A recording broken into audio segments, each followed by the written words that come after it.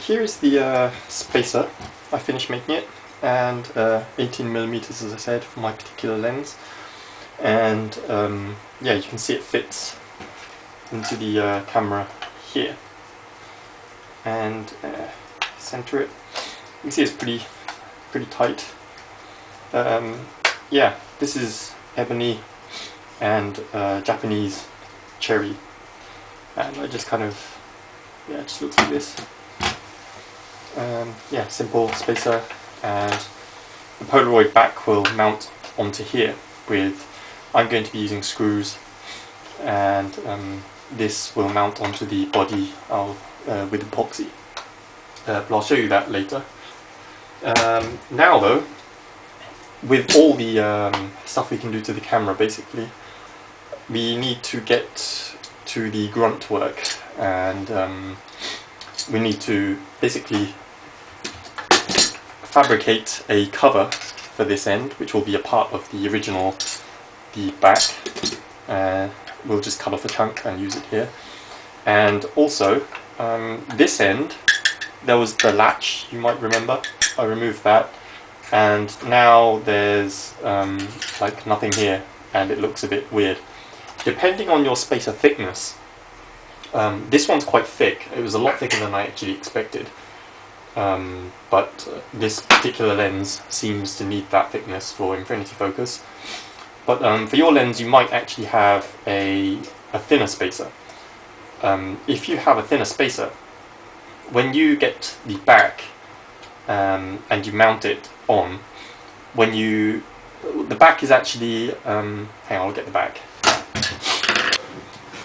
Okay, I'm back here with the back, and you can see that the back will mount on here, like so.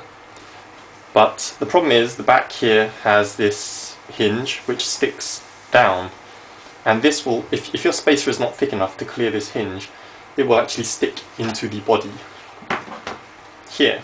It will actually interfere here. So that's why most people you see on the net, they just chop this whole chunk off so it clears this hinge. That doesn't look very nice to me, and for my particular camera I don't actually need to do it. But you'll need to figure out a way to accommodate that sticking out bit. I would probably suggest just kind of carving a chunk out here with a Dremel or something, just enough to clear it, and leave the rest of this bit so you can fill it with whatever. And that looks probably a lot nicer, because yeah, just chopping the whole end off looks bad, unless you can figure out a way how to patch it up and make it look nice. So anyway, because my spacer is thick enough, hang on, it's, yeah, you can see pretty thick. So it'll mount on here like this, and you can see it clears nicely. Oh, you can see it clears quite nicely here. And yeah, so I don't need to really cut anything out of here. I'll just be filling in this hole later. I'll show you how I'll do it. And yeah, I'll just have to tend to this area.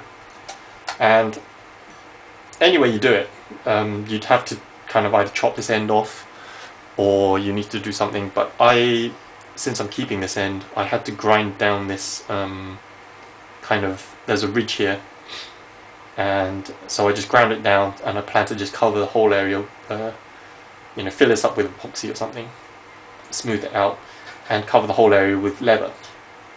I'll get to how I'm going to fill in this chunk here in a later episode. I have some plans. I'm not quite finalised, so I won't show you quite yet, but I have some pretty good plans, I think. But anyway, so you need to do something with that end, and that is one half of the grunt work. The other half of the grunt work is this door here, as I said. Now, I have the original back here, and when you open it up, you'll see all this stuff here in the end under the red button, and you don't need all this. So what I've done is, you can see I've actually removed this piece already. This was, I don't know what this is, but this was riveted in with 2 rivets. You can see them. I just drilled them out, pried this off, popped the rivets out from the other side, can see there's holes, so it's nice and clean. And there's also this roller here that you don't need anymore. This is actually quite heavy, so you don't even need it. I drilled those 4 rivets out, and I'm going to pry it out now. As you can see, pry it straight out. You don't need to be too careful with this.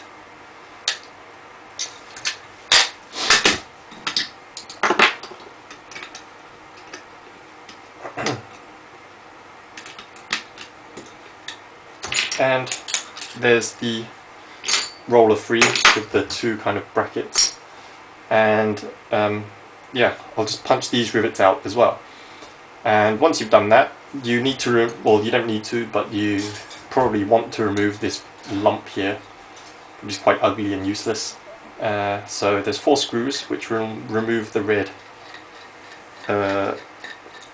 locking side switch thing.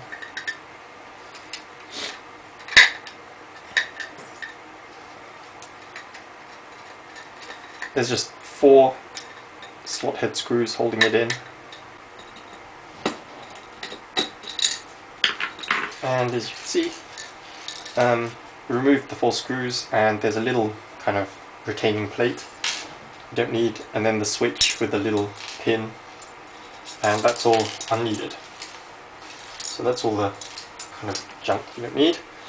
And now for this, I'm just going to cut this out with a Dremel, and that will leave a square hole, and I'll just patch it up with epoxy and a metal plate and smooth it down so it's ready for the leather.